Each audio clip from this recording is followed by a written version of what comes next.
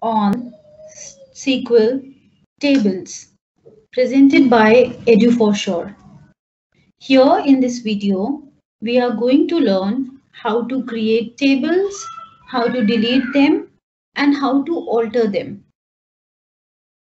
First of all, let's understand what are tables. So, when you have database, we already learned about databases. A database is the bigger structure. One database will contain various tables, and tables will store data in forms of columns and rows. And all these tables will be connected to each other. So connections we will learn later. I'm taking example of this table persons. Suppose I have 5 columns here.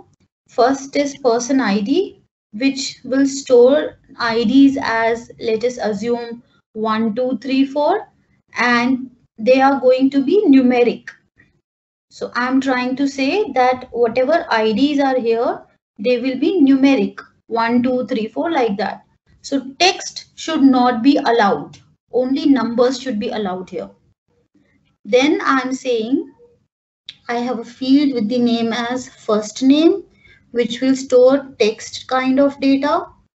I have a field with the name as last name, again text, then city, again text, then country, again text. Now these that we have, the kind of data that we are going to store, numeric and text, these are called data types. These are data types. So we can create a table using this command, create table. So when we use this command, create table, it will help us to create table. And then we will give the name of our table. The name of my table is persons. The complete syntax for creating table is, we will write the command create table, then the name of the table, and then the names of the column. So after starting the bracket, we will give names of the columns. Column 1, column 2, whatever columns you have, and then the data type, the kind of data they are going to store. After each column, you need to give comma. So they will be separated with comma, not with the last one, because that will be the last column. Then close the bracket. Let's take example of our table persons. When we create our table, we will write this command create table, name of our table, and in the bracket, I am saying person ID, the first column, and int. Int is a data type, is one of the data type which allows us to store any numeric data. So if we define any column as int, that means we are going to store numeric data in it. I will tell you the list of all the data types in other videos when we come on that. But let's for now learn that int is for numeric. Then I have declared all these columns, first name, last name, city, country, mentioning their data type as varchar 255. This means they are allowed to store text. So varchar means text. And when we say 255 in the brackets of varchar, that means the length of the text is allowed to be 255. So 255 is the length. Not beyond 255 characters will be allowed. Let's try and do this in our SQL Server. So I'm coming on that window here. We created database as ABC. Right now there is no table inside it. So I'm creating a table with the name as persons. I'm writing this command create table persons. Then I'm starting the bracket, and in the next thing, let's say person ID, which has to be int, comma, first name, which has to be varchar 255. This so that this helps me in my further coming commands. I'm putting a comma at the end, and then I'm saying last name, again varchar 255, and let us see, again varchar 255, and probably country, again varchar 255. This is my last comma, so no comma. In the next straight line, I'm closing the bracket. Once done, let's execute. F5. I'm clicking on this button. It says commands completed successfully. Let's see. Coming here in tables, we can refresh only this table, not the entire server objects. So just coming here, I'm saying right click, refresh. So I have a table with the name as persons, and there is a prefix in front of it which says DBO, database object. So it is going to follow all the rules of database. If I click open this plus sign, it says it has columns. These are the columns.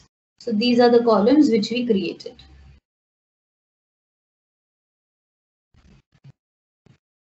Now, what if create and I want another table which should have certain columns of this table? Let's try. Suppose I'm saying that my data from persons table, two of my columns, first name and last name, from persons table should get copied or should be transferred into a new table, and let us say the name of that table is customers. So when I am creating a customers table, I want first name and last name to be there also. So why should I write and define all over again when I have defined in other table? Please take a notice that this way we are copying the structure of the columns. We are not copying data inside it. Though as of now we do not have any data, but we are not, if we had, the data will not transfer. So for getting those columns, we will write select command. Select first name. I need first name, comma, last name. Into, and here the name of your new table will come. I want to create a table with the name as customers. So there is no such table right now. I'm creating one. I'm saying select first name, last name into customer, and from where it should get all these first name and last name column? From my old table, which is persons.